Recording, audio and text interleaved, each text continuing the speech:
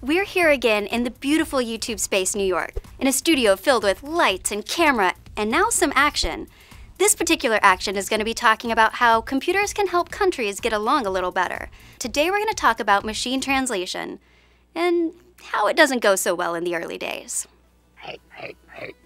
The 80s. Well known for great fashion sense, bad guys with cheesy Russian accents, and fears of nuclear annihilation. Maybe it's the coder in me, but I have actually always wondered if the Cold War would have been a bit, well, you know, warmer, if computers could have helped us understand each other. It turns out we tried just that.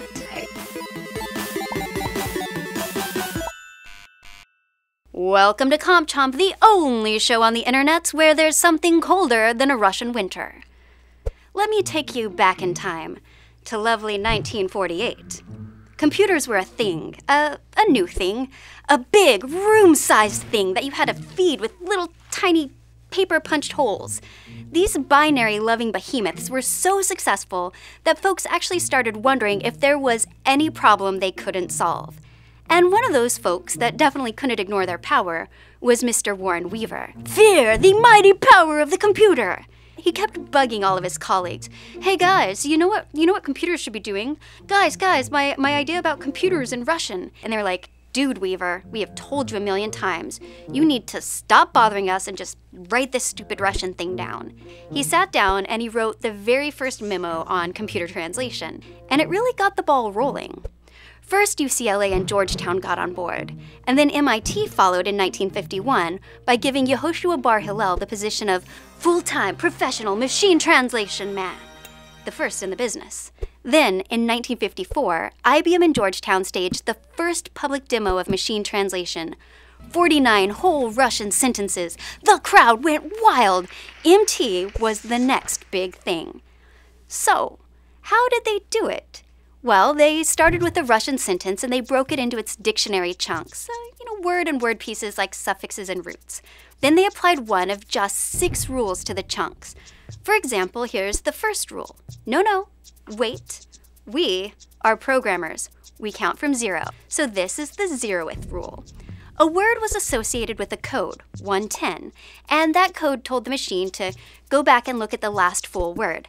And when it found that last word, it had to check that word for another code, 21. And if that word came up 21s, the machine placed it after the first word. Now, I know that sounds like a whole bunch of steps, but the result was pretty simple. You take 2 words, and you switch them.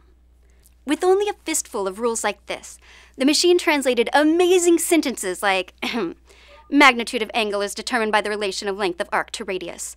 And the price of potatoes is determined by the demand. Potatoes? Really, machine? Culturally sensitive much? In spite of that, the journalists were impressed, and the public, they were stunned. In a world that had never seen computer smarts like this was magic. But if you peer behind that curtain a little bit, things start to feel a tiny bit less magical. The sentences had all been carefully selected. Everything was transliterated from Cyrillic into the Latin alphabet, and grammatically, sentences included only third-person verbs and avoided any negations or questions. Sometimes, things that we would think of as grammar or syntax were stored as part of the dictionary entries, and that last one is actually pretty cheap. Think about it. This machine associates each Russian word with up to 2 dictionary entries. So there's a word that translates to relation. But if you look at the second English choice, it's the relation. Instead of figuring out a way to train the computer to understand English articles, they just shove the word the in as part of another dictionary choice. So yeah, they were doing a little bit of cheating. But I only cheated a little bit.